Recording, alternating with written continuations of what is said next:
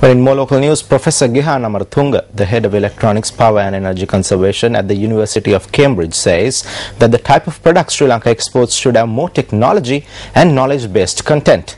The Professor of Engineering expressed this view at the Arthur C. Clarke Memorial Lecture, which was held at the BMICH in Colombo last evening. The lecture was held under the theme Value Creation for Economic Development Through Technology.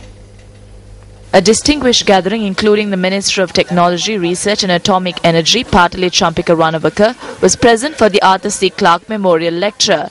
The lecture was delivered by Professor of Engineering and Head of Electronics, Power and Energy Conservation at the University of Cambridge, Professor Gehan Amaratunga. I think 60% of our exports are classified as light industrial products. So we're already on an industrial path. However, the type of products we export has to have more technology and knowledge-based content.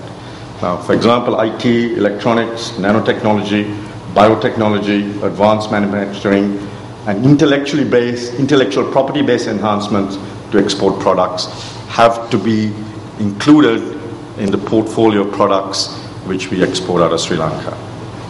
And just to put that in context, the fraction of advanced technology-based exports, if one looks at South Korea and Taiwan is a good example, island of 20 million people, it's about 90% advanced technology-based exports out of their exports.